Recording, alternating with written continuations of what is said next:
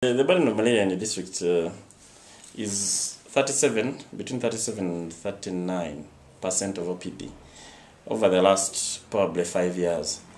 When we distributed the nets about 2 years ago, we had burden of malaria under 5 dropping from 37 to 35.5.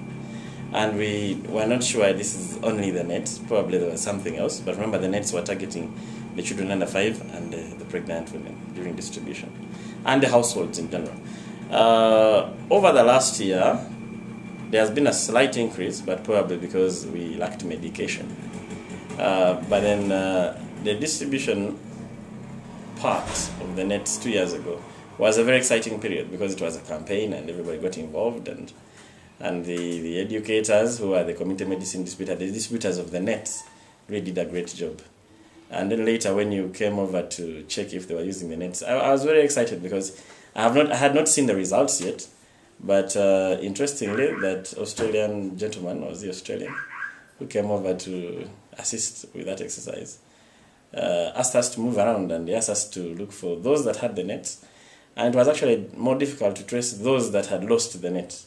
So that, for me, that was exciting because if they are really retaining the nets and are using them, the nets were up, I knew my job was done. We were not sure who will sponsor this round of nets, but as you are aware, last year the Ministry of Health was looking for bidders to supply millions of nets. Was it 7 million over 2 years? So probably we're hoping to get those. And considering that the drug supply is irregular, we have had to resort back to, we were doing prevention, but we have had to lay more emphasis on prevention through radio programs, radio talks and probably announcements, because right now the whole country is constrained by lack of chemotherapy or medications. Now, if we get more nets, it will definitely be a very big relief, because 2 years later, it will be very interesting to find out how many households, what is the household coverage. And if we can do that, and if we can get another boost this year, it would be great. IEC, BCC is, of course, an integral part of control, because we always have regular radio talk shows, but that will depend on sponsors and on which programs are sponsoring them. We do not have those free shows anymore. We liked the stickers, the old stickers, the malaria is unacceptable, something like that. I got that somewhere. But we don't get a lot of those. We get some treatment charts with the new treatment guidelines. We do not have a lot of posters regarding prevention at the moment, except the really old ones. So the main channel is radio, and it is maybe a few stickers that are coming up through various social marketing groups. And that's it for the moment. Mainly community leaders, when they come over here, because sometimes actually they nickname me malaria because I do a lot of malaria work. They always ask, when are we getting more nets? When do we get more nets? When do we get more nets? And you don't seem to, sometimes I think they can't get enough of the nets.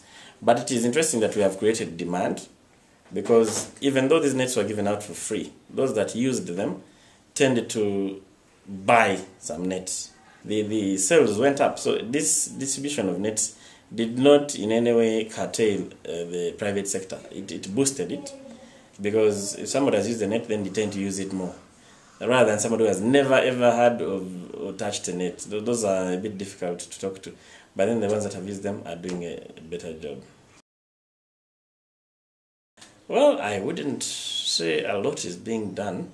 The only thing we are trying to do is assisting with possibly the distribution channels. Because they come here, get clearance letters, then we back them to move around with their vans and promote.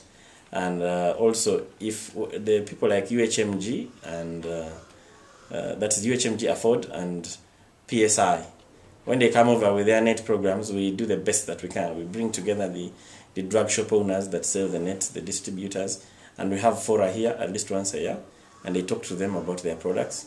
That is basically what we're doing to assist with the private sector. But with regard to national level, I'm not so sure. Quality control is pretty tough, because right now we've got a lot of nets coming in across the Kenyan border. Still the old untreated nets in the market. There are those little flimsy nets, and they're not the exact quality. But people have learned about the early lines. But remember, if these are coming in and in large quantities, if you go down to the market, you'll see large quantities of those flimsy nets. This means there's still demand, otherwise they will not be here.